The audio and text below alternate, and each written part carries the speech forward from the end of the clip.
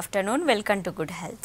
Varicose veins తో బాధపడుతున్నారా? ఇది రావడానికి రీజన్స్ ఏంటి? దీని సింప్టమ్స్ ఏ విధంగా ఉంటాయి? అలాగే లేజర్ ట్రీట్మెంట్ దీనికి ఏ విధంగా యూజ్ అవుతుందో తెలియజేయడానికి మనతో పాటు ఫ్లో వాస్కులర్ క్లినిక్ నుండి డాక్టర్ అభిలాష్ గారు ఉన్నారు. వారిని అడిగి మన విషయాలు తెలుసుకుందాం. హలో అండి, గుడ్ ఆఫ్టర్నూన్.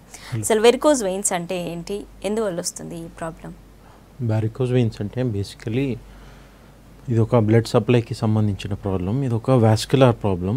అందరు దీన్ని నరాల ప్రాబ్లం అనుకుంటారు, కానీ ఇవి యాక్చువల్లీ నరాలు కావు. దీన్ని మనం తెలుగులో కరెక్ట్ తెలుగు వర్డ్ సిరలు అంటాము. సిరలు చెడిపోయి కాళ్ళున్న చెడు రక్తం అనేది కింద నుంచి పైకి గుండెకి రిటర్న్ వెళ్ళలేక కింద పడిపోవడం వల్ల ఈ ప్రాబ్లం వస్తుంది. ఎందుకు వస్తుంది అంటే ఫస్ట్ నార్మల్ బ్లడ్ సప్లై ఎలా బాడీలో సర్క్యులేట్ అవుతుందో అర్థమైతే ఎందుకు కాల్లో చెడిపోతుంది రిటర్న్ వచ్చేటప్పుడు ఈజీగా అర్థమవుతుంది. అది అర్థమైతే ఎందుకు లేజర్ ట్రీట్మెంట్ చేయాల్సి వస్తుంది, దానివల్ల రిజల్ట్స్ ఎట్లుంటాయి అన్నీ ఒక ఓవరాల్ అవగాహన వచ్చేస్తుంది. నార్మల్ బ్లడ్ సప్లై కనుక మనం చూస్తే మన బాడీలో మనందట్లో రెండు రకాలు ఉంటుంది అన్నమాట. ఒకటేమో గుండె నుంచి తలకి చేతులకి కాలికి వెళ్ళేది ఒక సిస్టమ్ ఉంటుంది. గుండె నుంచి బయటికి వెళ్ళే దారి, మళ్ళీ అన్ని చోట్ల నుంచి కాలు నుంచి తల నుంచి చేతుల నుంచి మళ్ళీ గుండెకి రిటర్న్ వచ్చేది ఇంకో దారి ఉంటుంది. గుండె బయటికి వెళ్ళేది ఒక దారి, రిటర్న్ వచ్చేది రక్తం రిటర్న్ వచ్చేది ఇంకో దారి. బయటికి వెళ్ళే దారిని మనం ఆర్టరీస్ అంటాం, రిటర్న్ వచ్చేదాన్ని వెయిన్స్ అంటాం. తెలుగులో దీన్ని దమన్లు సిరలు అంటారు. ఈ గుండె నుంచి బయటికి ట్రావెల్ చేసే దారి ఈ ఆర్టరీస్లో ఈ దమన్లో ఏంటంటే మంచి రక్తం ఉంటుంది. మంచి రక్తం అంటే ఏంటి అంటే ఆక్సిజనేటెడ్ బ్లడ్, అంటే మనం పీల్చుకున్న గాలిలో ఆక్సిజన్ మిక్స్ అయిపోతే ఆ బ్లడ్ని మంచి రక్తం అంటాం. దాంతోపాటు ఆబ్వియస్లీ మనం తినే ఫుడ్లో గ్లూకోజ్ కానీ ప్రోటీన్స్ కానీ విటమిన్స్ కానీ ఇవన్నీ మిక్స్ అయిపోయి ఉంటాయి. అండ్ ఇది గుండె నుంచి బయటికి వెళ్ళే దారి కాబట్టి గుండె పని ఏంటి, పంపింగ్ చేయడం. సో కంటిన్యూస్గా పంపింగ్ చేస్తూ ఉంటుంది ప్రతి సెకండ్. కాబట్టి హార్ట్ ఒక ప్రెషర్ జనరేట్ చేస్తుంది, దాన్నే మనం బీపీ అంటాం, బ్లడ్ ప్రెషర్ అంటాం. కంటిన్యూస్గా బ్లడ్ ప్రెషర్ జనరేట్ చేయడం వల్ల ఏమవుతుందంటే ఆ ప్రెషర్తోని తలకి చేతులకి కాలికి ఈ మంచి రక్తం అనేది ప్రతి సెకండ్ పుష్ అయిపోతుంది. సో ఆ ప్రెషర్తో మంచి రక్తం అన్ని చోట్ల పుష్ అయ్యేసరికి బాడీ ఏం చేస్తుంది, ప్రతి సెకండ్ వచ్చే రక్తంలో ఉన్న ఆక్సిజన్ కానివ్వండి, గ్లూకోజ్ కానివ్వండి, విటమిన్స్ కానివ్వండి అన్నీ వాడేసుకొని మనకి ఎనర్జీ జనరేట్ చేస్తుంది. ప్రతి సెకండ్ మనకి వచ్చే ఎనర్జీ ఆ వచ్చే బ్లడ్ ఇచ్చే పదార్థాల వల్ల, దాన్ని వాడుకోవడం వల్ల. సో వచ్చే బ్లడ్ నుంచి కంటెంట్ అన్నీ తీసేసుకోగా ఏదైతే బ్లడ్ మిగిలిపోతుందో ఆ మిగిలిపోయిన బ్లడ్ని మనం చెడు రక్తం అంటాం, ఇంప్యూర్ బ్లడ్, డీఆక్సిజనేటెడ్ బ్లడ్, అంటే ఆక్సిజన్ లేని బ్లడ్. ఈ చెడు రక్తం అనేది మళ్ళీ రిటర్న్ ఇంకో దారి వెయిన్స్ అన్నా కదా, సిరల్ అన్నా కదా, సిరల్ ద్వారా రిటర్న్ హార్ట్కి వచ్చి హార్ట్ నుంచి లంగ్కి వెళ్ళి మళ్ళీ ప్యూరిఫై అవ్వాలి, మళ్ళీ ఆక్సిజన్ తీసుకోవాలి లంగ్ నుంచి, మళ్ళీ హార్ట్ ద్వారా అన్ని చోట్ల ఆర్టరీస్ ద్వారా రిటర్న్ సప్లైలోకి రావాలి. సో ఇది సైకిల్ మన బాడీలో జరిగేది. వెళ్ళాలి, ఇచ్చేసేయాలి, మిగిలిపోయింది రిటర్న్ వచ్చి ప్యూరిఫై వెళ్ళి మళ్ళీ వెళ్ళాలి. రిటర్న్ వచ్చేటప్పుడు ఏమవుతుందంటే తలలున్న వెయిన్స్లో కానీ చేతులున్న వెయిన్స్లో కానీ ప్రాబ్లమ్స్ ఎప్పుడు రావు. ఎందుకంటే గుండె చాలా దగ్గరలో ఉంటుంది కాబట్టి చెడు రక్తం ఈజీలీ రిటర్న్ వచ్చేస్తుంది. ప్రాబ్లం అందరికీ కాళ్ళల్లో వస్తుంది. ఎందుకు అంటే రక్తం అనేది కింద నుంచి పై దాకా జర్నీ చేయాలి, లాంగ్ జర్నీ లెంత్ ఎక్కువ ఉంది. సెకండ్ థింగ్, గ్రావిటీకి అగేన్స్ట్ పై దాకా వెళ్ళాలి. పోనీ ప్రెషర్ ఇవ్వడానికి హార్ట్ ఉందా అంటే కాళ్ళు ఏమి ఉండదు అట్లాంటి మెకానిజం. సో ఎలా కాంపన్సేట్ అవుతుంది మనందరికీ అంటే కాళ్ళలో ఉన్న వెయిన్స్ చూస్తే మనందరికీ 3 మెయిన్ వెయిన్స్ ఉంటాయి, ఇంపార్టెంట్ వెయిన్స్. ఒకటేమో మధ్యలో ఉన్నది, లోపల ఉన్నది మెయిన్ వెయిన్, దీన్ని డీప్ వెయిన్ అంటాం. దీనికి హెల్ప్ ఇవ్వడానికి ముందు ఒక వెయిన్ ఉంటుంది, వెనకాల ఒక వెయిన్ ఉంటుంది, స్కిన్కి దగ్గరలో ఉంటాయి మిగతా రెండు, దాన్ని సూపర్ఫిషియల్ వెయిన్స్ అంటాం. ఇవి జస్ట్ సపోర్ట్ ఇచ్చే వెయిన్స్. ఈ 3 వెయిన్స్ చుట్టూ మనకి మజిల్స్ ఉంటాయి మేజర్గా. కాళ్ళలో ఉండే కండరాలు ఈ వెయిన్స్ చుట్టూతానే ఉంటాయి. దానివల్ల అడ్వాంటేజ్ ఎక్కడైతే అంటే మనం నడిచేటప్పుడు మూమెంట్, కాళ్ళకి మూమెంట్ ఇచ్చేటప్పుడు ఆ మజిల్ కాంట్రాక్షన్ రిలాక్సేషన్ వల్ల మూమెంట్ వస్తుంది, మజిల్ పంపింగ్ రిలాక్సింగ్ వల్ల. సో పంప్ చేసినప్పుడు పనిలో పని పక్కనే వెయిన్ ఉంది కాబట్టి దాన్ని కూడా స్క్వీజ్ చేసి ఈ చెడు రక్తాన్ని పైకి పంపించేస్తుంది. మజిల్ పంప్ అంటారు దీన్ని. రక్తం పైకి వెళ్ళేసరికి నెక్స్ట్ మూమెంట్ మజిల్ రిలాక్స్ అవుతుంది. రిలాక్స్ అయినప్పుడు పైదాకి వెళ్ళిన బ్లడ్ మళ్ళీ రివర్స్లో పడే ఛాన్స్ ఉంటుంది. కాబట్టి ఎస్పెషల్లీ వెయిన్స్లో కింద నుంచి పైదాకా ప్రతి లెవెల్లో ఒక 1 వే వాల్వ్ ఉంటుంది, నాన్ రిటర్న్ వాల్వ్స్ అనమాట. అంటే రక్తాన్ని ఒక డైరెక్షన్లో పంపించే వాల్వ్స్. ఇప్పుడు ఈ వాల్వ్స్ ఉండడం వల్ల ఏమవుతుందంటే పైదాకి వెళ్ళిన బ్లడ్ మజిల్ రిలాక్స్ అయినప్పుడు ఆ ప్రెషర్ వదిలేసినప్పుడు రిటర్న్ పడే టైంకి ఈ వాల్వ్ ఇట్లా క్లోజ్ అయిపోయి బ్లడ్ని కింద పడకుండా ఆపేస్తుంది. మళ్ళీ ఈ నుంచి నెక్స్ట్ లెవెల్ వెళ్తే అక్కడ ఒక వాల్వ్ ఆపేస్తుంది, ఆడ నుంచి నెక్స్ట్ లెవెల్ వెళ్తే ఇంకొక వాల్వ్ ఆపేస్తుంది. ఇట్లా ఒక 10-15 వాల్వ్స్ కాలాలు ఉంటాయి. ఒక్కొక్క వాల్వ్ దాటుకుంటూ బ్లడ్ పైకి రిటర్న్ వస్తుంది. వారికోస్ వెయిన్స్లో ఏమవుతుందంటే ఆ మెయిన్ వెయిన్ వదిలేస్తే మిగతా 2 వెయిన్స్ ఏవైతే ఉన్నాయో సపోర్టింగ్ వెయిన్స్, సూపర్ఫిషియల్ వెయిన్స్ ఏవైతే అంటామో రకరకాల కారణాల వలన ఈ వాల్వ్ మీద బాగా స్ట్రెస్ పడి ఒక స్టేజ్ తర్వాత పనిచేయడం మానేస్తుంది.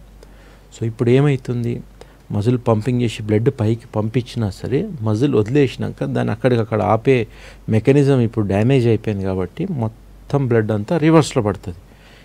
ఈ ప్రాబ్లమ్నే మనం వారికోస్ వెయిన్స్ అంటాం. అండ్ ఈ కారణం వల్లనే మనకి ఓన్లీ కాళ్ళలోనే వస్తుంది, ఎప్పుడు చేతుల్లో కానీ తలలో కానీ రాదు. రైట్. సో మళ్ళీ ఇందులో స్టేజెస్ ఉంటాయా, స్టేజెస్ని బట్టి సిమ్టమ్స్ ఉంటాయా, ఎలా ఉంటుంది? ఎస్, వారికోస్ వెయిన్స్ అనేవి 6 స్టేజెస్ ఉంటాయి. స్టేజెస్ బట్టి సిమ్టమ్స్ చెప్తా. ఇనీషియల్ స్టేజ్ ఏమో spider vein reticular vein stage. ఈ స్టేజ్లో కాలు మీద జస్ట్ ఒక చెట్టు కొమ్మల్లాగా బ్రాంచింగ్ ప్యాటర్న్గా లాగా గ్రీనిష్గా రెడ్డిష్ డిస్కలరేషన్ లాగా కనిపిస్తుంది. చాలామంది ఫ్రీక్వెంట్లీ ఆడవాళ్ళకి కనిపిస్తుంది. కొంతమంది అన్మ్యారీడ్ గర్ల్స్లో చాలా ప్రామినెంట్గా కనిపిస్తుంది. బట్ యూజువలీ ప్రెగ్నెన్సీ తర్వాత వస్తుంది. ఈ స్టేజ్లో పెద్ద సిమ్టమ్స్ ఏముండవు. రేర్లీ కొంతమందికి నొప్పులు రావచ్చు, but as such major symptoms ఉండవు. ఈ స్టేజ్లో ట్రీట్మెంట్ చేయించుకోవడం అట్ బెస్ట్ ఒక కాస్మెటిక్ ట్రీట్మెంట్, అంత మెడికల్ అంత ఇంపార్టెంట్ ట్రీట్మెంట్ ఏం కాదు ఈ స్టేజ్లో. Second stages are proper varicose vein stage. ఈ స్టేజ్లో ఆ సపోర్టింగ్ వెయిన్ ఏదైతే ఉందో 2 ముందుటిది కానీ వెనకాలది కానీ లేదా 2 వెయిన్స్ కానీ దాంట్లో ఈ వాల్వ్ డ్యామేజ్ అవ్వడం స్టార్ట్ అవుతుంది. సో ఇప్పుడు ఏమవుతుందంటే బ్లడ్ అంతా కింద పడడం మేజర్గా స్టార్ట్ అవుతుంది కాబట్టి ఆ వెయిన్ అది ఉబ్బడం స్టార్ట్ అవుతుంది. సో దాని కెపాసిటీకి మించి దాని స్పేస్ తీసుకుంటుంది కాబట్టి కాల్లో ఒక తెలియని డిస్కంఫర్ట్ వస్తుంది, పెయిన్స్ వస్తాయి. పడుకొని లేసేసరికి బాగానే ఉంటుంది, రోజంతా పనిచేసేసరికి కాల్లో అన్యూజువలీ మామూలు కంటే ఎక్కువ టైర్డ్నెస్ వస్తుంది, లెగ్ టైర్డ్నెస్ అంటారు. ఆ బ్లడ్ కింద పడడం వల్ల కాలు ఏదో లాగుతున్నట్టు గుంజుతున్నట్టు అనిపిస్తుంది. చాలామంది ఇది కొంచెం స్పైన్ సైడ్ నుంచి బ్యాక్ సైడ్ నుంచి వస్తుంది కాబట్టి చాలా మంది ఇది ఈ న్యూరో ప్రాబ్లం అనుకొని స్పైన్కి ఎంఆర్ఐ చేయించుకొని వస్తారు. ఎంఆర్ఐ ఏమో నార్మల్ వస్తుంది. థర్డ్ స్టేజ్ వచ్చేసరికి మనకి స్వెల్లింగ్ వస్తుంది అన్నమాట కాల్లో. దాంతోపాటు దురదలు రావచ్చు, మంటలు రావచ్చు, సుదులతో పొడిచినట్టు మొద్దు బారినట్టు అవ్వచ్చు. ఫోర్త్ స్టేజ్కి వచ్చేసరికి డిస్కలరేషన్ వస్తుంది కాల్లో, అంటే చిన్న ముందు మచ్చల్లాగా రావచ్చు. ఈ స్టేజ్ వచ్చేసరికి కాలంతా కంప్లీట్ రెడ్డిష్ కానీ బ్లాకిష్ కానీ అవ్వచ్చు, అంటే కింద నుంచి ఒక పార్ట్ దాకా. అండ్ దాంతోపాటు స్కిన్ హార్డ్ అయిపోతుంది. Fifth stage is on and of ulceration stage, healed ulceration stage. అంటే ఈ స్టేజ్లో ఎన్నో మంత్స్ నుంచి ఇయర్స్ నుంచి ప్రాబ్లమ్ సఫర్ అవుతున్న వాళ్ళు రకరకాల కారణాల వలన డయాగ్నోస్ అవ్వక తెలియక ఈ సిమ్టమ్స్ అన్నీ పెంచుకుంటూ వచ్చి ఈ స్టేజ్లో స్కిన్ అనేది బ్రేక్ అయ్యి పుండు ఫామ్ అవుతుంది కాలు మీద. ఇక్కడ కూడా తెలియక ఏదైనా యాంటీబయాటిక్స్ రాస్తే ఆయింట్మెంట్ పూస్తే తగ్గిపోతుంది అనుకుంటారు, అలా వాడతారు, పుండు మానిపోతుంది. కొంచెం టైం తీసుకొని తగ్గిపోయింది అనుకుంటారు, కానీ కొంచెం గ్యాప్ ఇచ్చి మళ్ళీ వస్తుంది. అంటే ఈ stage on and of ulceration stage, అంటే 5-6 సార్లు పుండు వచ్చి పోవచ్చు అనమాట. ఈ స్టేజ్లో చాలా months years గడిపేస్తారు. 6th and final stage వచ్చేసరికి నాన్ హీలింగ్ అల్సర్ స్టేజ్. అంటే ఈ స్టేజ్లో పెద్ద పుండు వచ్చి ఇంకా మీరు ఏం చేసినా మానదు. అప్పుడు రియలైజ్ అవుతారు ఇది ఒక ప్రాబ్లం ఉంది, cure అవ్వట్లేదని. Unless and until underlying problem, అంటే లోపల ఉన్న ప్రాబ్లం ఏంటి, వారికోస్ వెయిన్స్, అది సాల్వ్ చేసేదాకా ఈ మీద ఉన్న ప్రాబ్లమ్స్ ఏమీ సెటిల్ కావు. రైట్. సో అసలు వెరికోస్ వెయిన్స్ ప్రాబ్లం ఎవరికి వస్తుంది? Age group, age related problems వల్ల రావడం, లేకపోతే వాళ్ళ ప్రొఫెషన్ వల్ల రావడం, ఎందువల్ల వస్తుంది? ఏజ్ గ్రూప్ వైజ్గా తీసుకుంటే ఏజ్ గ్రూప్ వైజ్ తీసుకుంటే యూజువలీ ఫిక్స్డ్ రూల్ ఏం ఉండదు, బట్ యూజువలీ అడల్ట్ పాపులేషన్లో చూస్తాం. మేజర్గా చిల్డ్రన్లో రావడం very rare, very uncommon. Below 12 అయితే ఆల్మోస్ట్ రేర్. లక్షలో ఒకరు రావచ్చు, అది కూడా వస్తే మాత్రం వారికోస్ వెయిన్స్ అని సస్పెక్ట్ చేయొద్దు. ఈ వెయిన్ అల్టిమేట్లీ ఒక పెద్ద వెయిన్లో జాయిన్ అయ్యి అక్కడి నుంచి హార్ట్కి వెళ్ళాలి, ఐవీసీ అంటారు. అక్కడ ఏమైనా బ్లాక్ వచ్చిందా సస్పెక్ట్ చేయాలి చిన్నపిల్లల్లో వస్తే. బట్ ఇన్ జనరల్ అడల్ట్ పాపులేషన్లో మాత్రం వచ్చే అవకాశం చాలా ఉంటుంది. ఎస్పెషల్లీ 20-30 ఇయర్స్ పనిచేసే వాళ్ళు వచ్చే అవకాశం చాలా ఉంటుంది.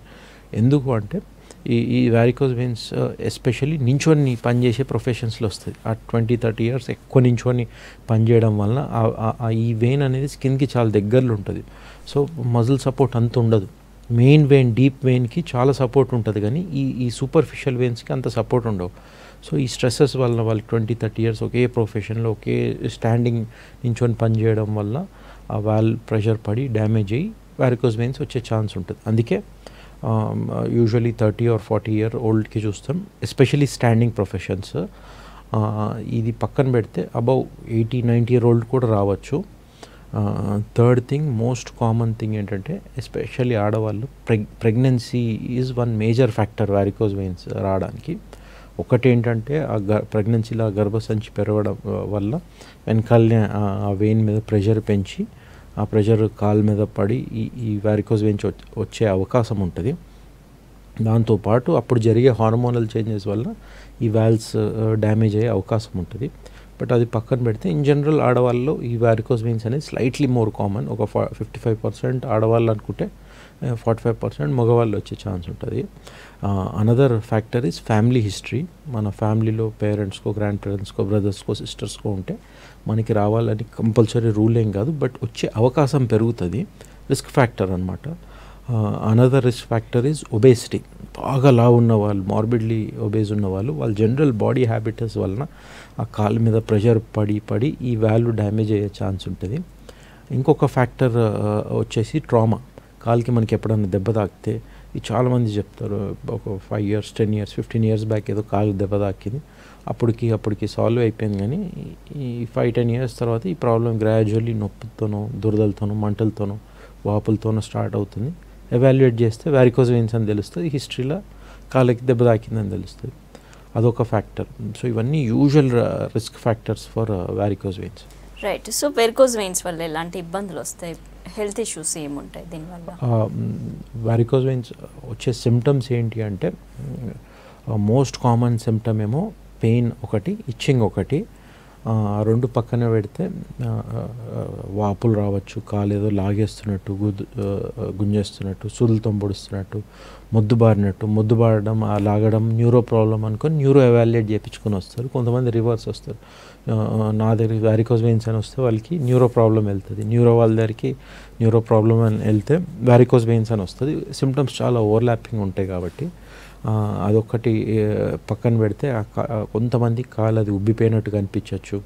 కొంతమందికి ఈ సిమ్టమ్స్ ఇవన్నీ యాడ్ అవుతా పోయి ఆ వెయిన్ ఒక స్టేజ్ తర్వాత రప్చర్ అయ్యి బ్లీడింగ్ అయ్యే అవకాశం ఉంటుంది. మెయిన్ కాంప్లికేషన్ వచ్చేసి పుండ్లు పడడం, అల్సర్స్ రావడం. వెరీ రేర్లీ అల్సర్ అలానే ఓపెన్ పుండ్లుగా వదిలేసి హెల్త్ సరిగా పట్టించుకునే వాళ్ళలో రేర్గా పురుగుల ఇన్ఫెక్షన్, మ్యాగట్ ఇన్ఫెక్షన్ వచ్చే ఛాన్స్ ఉంటుంది. బట్ అది ప్రతి రేర్ అనుకోండి. బట్ ఇవైతే common symptoms of varicose veins. Right, caller ఉన్నారు, మాట్లాడదాం. హలో నిర్మల గారు. అవునండి, చెప్పండి మీ ప్రాబ్లం ఏంటో, డాక్టర్ ఉన్నారు. చెప్పండి నిర్మల.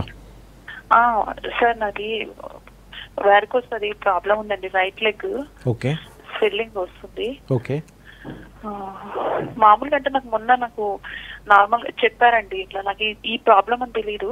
ఓకే, ఇక్కడ కొత్తగా జాబ్ లో జాయిన్ అయ్యాను. అక్కడ ఒక డాక్టర్ ఉంటే తను అట్లా ప్రాబ్లం అని చెప్పారు. నేను ఇంకా ఇప్పటివరకు ఏం టెస్ట్ ఏం చేయించుకోలేదు. ఓకే, హలో చెప్పండి వింటున్నా. టెస్ట్ ఏం చేయించుకోలేదు సార్. ఓకే, సో ఇప్పుడు మీ డౌట్ ఏంటి? అంటే స్వెల్లింగ్ వస్తుందండి కొంచెము, అంటే ఎక్కువ నడిచినా, ఎక్కువ జర్నీ చేసినా కానీ, ఎక్కువ నేను జాబ్ చేస్తాను అనమాట. అంటే మార్నింగ్ అవర్స్ మామూలు నార్మల్ గానే ఉంటుంది, ఇక ఇంటికి వెళ్ళే టైంలో ఇంకా స్వెల్లింగ్ వచ్చేస్తుంది కాలంతా. రైట్. సో ఇప్పుడు దీనికి ఏం చేయాలి అని మీ డౌట్, అంతేనా? అవునండి. ఓకే, ఫైన్ అమ్మా, ఇదండి. సో తను చెప్పే సిమ్టమ్ అది టిపికల్ ఆఫ్ వారికోస్ వెయిన్స్. ఇందాక నేను చెప్పినట్టే పడుకొని లేసేసరికి బాగానే ఉంటుంది, రోజంతా పని చేసేసరికి ఈ వారికోస్ వెయిన్స్ సిమ్టమ్స్ అన్నీ స్టార్ట్ అవుతాయి. ఆ స్వెల్లింగ్ రావడం కానీ, ఇట్లా లాగడం కానీ, నొప్పులు కానీ, దురదలు కానీ, కొంతమంది దురదలు కంటిన్యూస్గా ఉంటాయి. ఎనీవేస్ ఇట్లా వారికోస్ వెయిన్స్ వచ్చిన వాళ్ళకి, డౌట్ ఉన్న వాళ్ళకి యునానిమస్గా అందరు ఏం చేయాలంటే, దీనికి ఒక చిన్న టెస్ట్ ఉంటుంది. లోవర్ లిమ్ వీనస్ డాప్లర్ స్కాన్ అంటాము. మనం పొట్ట మీద పెట్టి ఎట్లా ఒక అల్ట్రాసౌండ్ మెషిన్ మీద స్కాన్ చేస్తామో జెల్లీ వేసి, సేమ్ అదే మెషిన్ మీద ఒక చిన్న వాస్కులర్ ప్రోబ్ ఉంటుంది. ఆ ప్రోబ్ వాడుతూ కాలు మీద జెల్లేసి మనం స్కాన్ అంతా చేసి చూడాలి ఫస్ట్. బయట కనిపించేదానికి లోపల కనిపించడానికి చాలా తేడా ఉంటుంది. ఒక డాక్టర్ జస్ట్ ఇట్లా పేషెంట్ వస్తే చూసి వారికోజ్ వెయిన్స్ డయాగ్నోస్ చేయడానికి ఉండదు. దో ఆబ్వియస్లీ వెయిన్స్ అలా కనిపిస్తున్నా లోపల స్టాటస్ ఫస్ట్ చూడాలి. అండ్ సెకండ్ థింగ్, స్కాన్లో ఏం చూస్తాము అంటే ఇది వారికోజ్ వెయిన్సా కాదా, వారికోజ్ వెయిన్స్ అయితే ఎంతవరకు డ్యామేజ్ అయిపోయి ఉన్నాయి, వెయిన్స్ ఎంతవరకు ఏ డయామీటర్లు ఉంది, ఉబ్బిపోయి ఉంది, ఏ స్టేజ్లో ఉంది, ఇప్పుడే మనకి లేజర్ ట్రీట్మెంట్ చేయడం అవసరమా లేదా. And another most important thing, deep vein. ఇందాక స్టార్టింగ్లో చెప్పినట్టు కాళ్ళలో 3 వెయిన్స్ ఉంటాయి. ఈ వారికోజ్ వెయిన్స్ వచ్చి 2 సైడ్ సపోర్టింగ్ వెయిన్స్కి, అవి అంత ఇంపార్టెంట్ కాదు. మనకి మెయిన్ సర్క్యులేషన్ జరిగేది డీప్ వెయిన్ ద్వారా. ఆ వెయిన్ బాగుందా లేదా, దాంట్లో సర్క్యులేషన్ జరుగుతుందా లేదా, దాంట్లో సర్క్యులేషన్ బాగా జరుగుతూనే మనం ఈ బయట వచ్చే వారికోజ్ వెయిన్స్ని ట్రీట్ చేయగలుగుతాం. ఇవన్నీ ఫ్యాక్టర్స్ మనం జస్ట్ పేషెంట్ చూసి అసెస్ చేయలేం. అందుకే కంపల్సరీ ఆల్మోస్ట్ అందరు వారికోజ్ వెయిన్స్ పేషెంట్స్కి డాప్లర్ స్కాన్ రాయాల్సి వస్తుంది. And that is a must and should test. And అది నాట్ ఎక్స్పెన్సివ్ ఆల్సో. అండ్ చాలా హార్డ్లీ 10-15 మినిట్స్లో హాఫ్ అన్ అవర్లో రిపోర్ట్ వచ్చే టెస్ట్.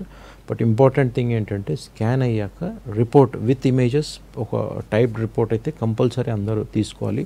దాని బేస్డే మీరు సెకండ్ డాక్టర్ థర్డ్ డాక్టర్కి వెళ్తే మీకు నిజంగా లేజర్ ట్రీట్మెంట్ అవసరమా లేదా సెకండ్ ఆర్ థర్డ్ ఒపీనియన్ ఇవ్వడానికి కంపల్సరీ టెస్ట్ కావాల్సిందే ఎప్పుడైనా.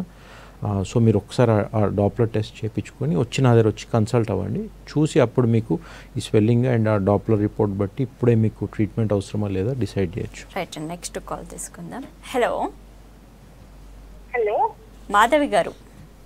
అవునండి, చెప్పండి మీ ప్రాబ్లం ఏంటో. చెప్పండి అమ్మా Madhavi. Good evening sir. Good evening, చెప్పండి. మా ఫాదర్ కి వచ్చేసి వెరికోస్ వెయిన్స్ ప్రాబ్లం ఉంది. ఓకే. అంటే వెళ్ళి ట్రీట్మెంట్ కి అడిగితే మామూలుగా సర్జరీ చేయాలని చెప్పారు. ఓకే. నెక్స్ట్ సాక్సెస్ ఇచ్చారు, ఆ సాక్సెస్ వేసుకోమని చెప్పారు కానీ ఏం తగ్గలేదు. ఓకే. అంటే చాలా అంటే లాస్ట్ స్టేజ్ వరకే ఉంది ప్రాబ్లం. అంటే ఇప్పుడు మీ డౌట్ ఏంటి, ట్రీట్మెంట్ చేయించుకోవాలా లేదా అని, సర్జరీ చేయించుకోవాలా లేదా అని? సర్జరీ చేయించుకోవాలా లేదా అని. స్కాన్ అయిందమ్మా? స్కాన్ అయింది సార్. ఓకే. దాంట్లో ప్రాపర్లీ వారికోజ్ వెయిన్స్ అని వచ్చినాయా రిపోర్ట్లో? వచ్చాయి సార్, కానీ వాళ్ళు ఓన్లీ సర్జరీ మాత్రమే చెప్పారు, ఏం మెడిసిన్ కూడా ఏమి ఇవ్వలేదు. ఓకే, ఫైన్ వినండి. ఓకే, ఒక స్టేజ్ దాటాక వారికోజ్ వెయిన్స్ ఏ ట్యాబ్లెట్స్తో కానీ స్టాకింగ్స్తో కానీ కంట్రోల్ అవ్వదు. ఎందుకంటే ఈ పక్కన కనిపించే వీడియో లాగానే ఆ వాల్వ్ ఏదైతుందో అది పగిలిపోతుంది, పనిచేయడం మానేసి ఆ వెయిన్ అంతా అట్లా ఉబ్బడం స్టార్ట్ చేసి బ్లడ్ అంతా కింద పడుతుంది. అందుకే మన ట్యాబ్లెట్స్ ఉంటాయి ఇస్తాం, కానీ అవి అంత ఎఫెక్టివ్ కావు. అదేం మనకి సైకలాజికలీ రిలీఫ్ వస్తే ట్యాబ్లెట్ వేసుకుంటున్నామని, ఏదో సర్జరీ అవాయిడ్ చేస్తున్నామని, కానీ మినిమల్ సిమ్టమ్ రిలీఫ్ వస్తుంది. సో ఎవరైనా సరే వారికోజ్ వెయిన్స్ వచ్చి ఒక స్టేజ్ దాటాక ట్రీట్మెంట్ చేయించుకోవాల్సిందే. బట్ మీ విషయంలో అన్నట్టు సర్జరీ అయితే చేయడం కంపల్సరీ ఏం కాదు. ఎందుకంటే ఇప్పుడు లేటెస్ట్గా మనకి లేజర్ అనే ఆల్టర్నేటివ్ ఆప్షన్ వచ్చింది. సర్జరీలో ప్రాబ్లం ఏంటంటే, ఒకటి మేజర్ సర్జరీ కాబట్టి సెవరల్ డేస్ హాస్పిటల్లో ఉండాల్సి వస్తుంది అండ్ సెవరల్ ఇన్వెస్టిగేషన్స్ చేపించి అప్పుడు సర్జరీ చేస్తారు. సెకండ్ థింగ్, వీపుకు అనస్థీషియా ఇవ్వాల్సి వస్తుంది, స్పైనల్ అనస్థీషియా అంటారు. సో అండ్ ఆ స్పైనల్ అనస్థీషియా రిలేటెడ్ రిస్క్స్ ఎప్పుడూ ఉంటాయి. థర్డ్ థింగ్, ఈ చెడిపోయిన వెయిన్ని పైనుంచి కింద దాకా డిఫరెంట్ చోట్ల కట్ చేయాల్సి, ఇన్సిషన్ ఇవ్వాల్సి వస్తుంది. సో ఆ కాలు మీద ఇన్సిషన్ ఇచ్చిన చోటంతా ఎప్పుడు స్కార్స్ ఉండిపోతాయి కాలు మీద. ఫోర్త్ థింగ్, చెడిపోయిన వెయిన్ ఎక్కడైతే మెయిన్ వెయిన్కి జాయిన్ అవుతుందో అక్కడ కట్ చేసి కుట్లు వేసేస్తారు. సో ఆ కుట్లు ఎప్పటికీ ఉంటాయి, అంటే కుట్లు తీసేస్తారు కానీ ఆ స్కార్స్ ఎప్పటికీ ఉంటాయి. సర్జరీ అయిపోయాక కూడా ఇంటికి వెళ్ళాక డిశ్చార్జ్ అయ్యాక కూడా సెవరల్ వీక్స్ బెడ్ రెస్ట్ తీసుకోవాల్సి వస్తుంది. సో వర్క్ నుంచి సెవరల్ డేస్ అవే ఉండాల్సి వస్తుంది. ఇన్ని వీక్స్ బెడ్ రెస్ట్ తీసుకోవడం వల్ల మెయిన్ వెయిన్ క్లాట్ అయ్యే ఛాన్స్ ఉంటుంది. ఇవన్నీ మనం రిస్క్ తీసుకొని పక్కన పెట్టినా సర్జరీకి main problem is the success and failure rate. 100 మందికి సర్జరీ చేస్తే 50 నుంచి 60 మందికి సక్సెస్ అయ్యే ఛాన్స్ ఉంటుంది. అంటే 40 నుంచి 50 మందికి ఫెయిల్ అయ్యే ఛాన్స్ ఉంటుంది. ఆల్మోస్ట్ 50-50 అనమాట. ఇది ఊరికే ఫెయిల్ అవుతుందనే మనం లేజర్ ట్రీట్మెంట్ ఇన్వైట్ చేసాం.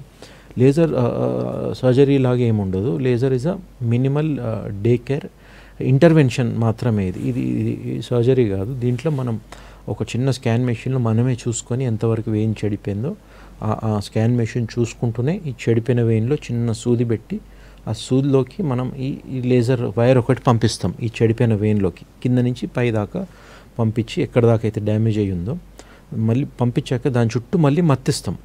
సెకండ్ టైం అనస్థీషియా ఇస్తాం, లోకల్ అనస్థీషియా. సో వీపుకి ఇచ్చే అనస్థీషియా అవసరం ఉండదు దీంట్లో.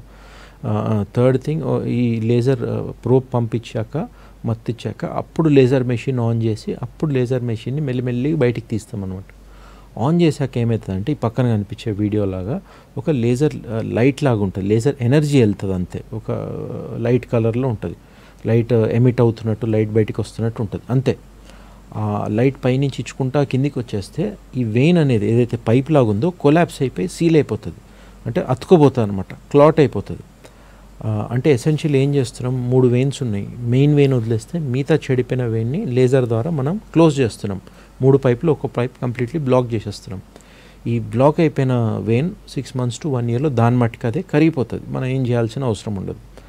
అడ్వాంటేజ్ లేజర్కి ఎక్కడ వస్తుంది అంటే ఇది సర్జరీ కాదు, సింపుల్ ట్రీట్మెంట్ అనమాట. హార్డ్లీ ½ an hourలో అయిపోయే ప్రొసీజర్.